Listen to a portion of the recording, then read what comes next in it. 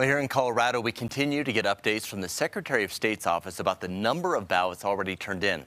We spoke with voters in Denver, and our Kennedy Cook joins us from the Denver Elections Commission with more on how the process is working for them.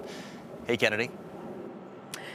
Hey, Don, we are less than 24 hours before the voters hit to the polls, and already close to 1 million ballots have been returned for those Colorado midterm elections. Now, most of those were unaffiliated, but the major parties aren't too far off. Let's go ahead and take a look at a breakdown of numbers from those ballots as of Monday. Now, 36% of returned ballots are from unaffiliated voters who don't belong to any party. 33% are from Democrats, 29% are from Republicans, and only 14% of registered voters have turned in their ballots. Now, despite recent gains, Colorado's early voter turnout is still below previous years. Now, at this time during the 2020 election, nearly 2.1 million ballots have been returned, according to data from the Secretary of State's office. And while presidential elections typically yield those higher voter turnouts, at this time during the 2018 midterm election, just under 1.09 million ballots were returned.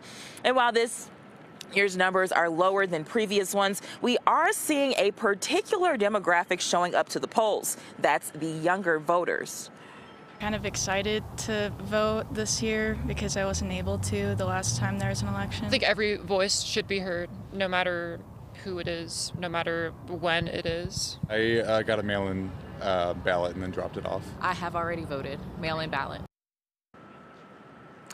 Now, CBS Colorado is hoping you get to know the candidates. If you head over to our website, cbscolorado.com, you can get to know all of the candidates, watch live debates, and more. And Election Day is tomorrow. You also be prepared to hit to those polls from 7 in the morning to 7 in the afternoon. Live in Denver, Kennedy Cook covering Colorado First. Kennedy, thank you.